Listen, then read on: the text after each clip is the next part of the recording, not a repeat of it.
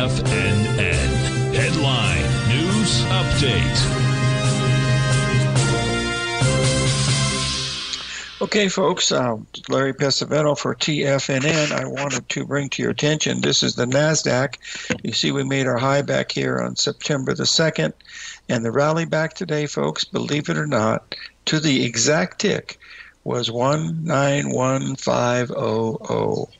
And unfortunately, if you don't do it the right way, which I missed the first time, I had it just a tiny bit higher originally and had an order sitting in there that didn't quite get filled. But you can see what's happening now here on the hourly, just for kicks and giggles. We'll just see if this simple thing works. So there it is right now. From the rally, you can just see what we do again. We just made another 382 off the intraday rally, if that means anything, and we don't know whether it does or not. Our guest today will be Mike Moore of Moore Analytics. He's always got some great things to show us about the market, especially the crude oil market. And let's take a quick look at the crude because it's been under a lot of pressure here today.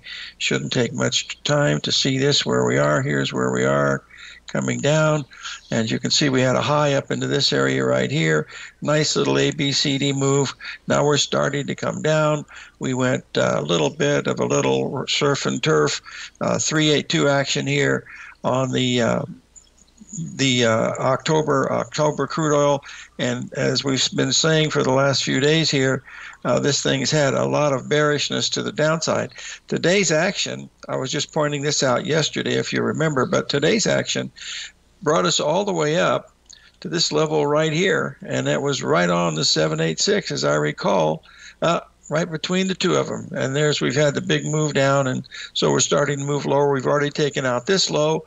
Highly suggestive, let's try it again, highly suggestive of making A, B, C, D to the downside. So that's what we're watching here today. So sorry for the voice, folks. A little bit of a Palo Verdes out here today, but doing okay other than that. Everything seems to be fine.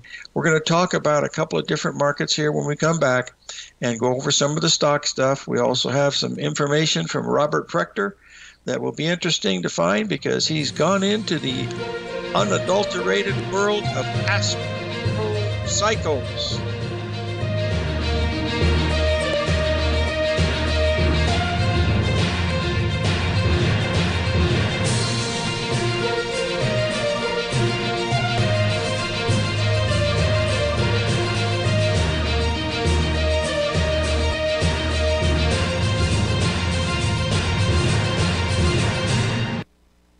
In the world of trading,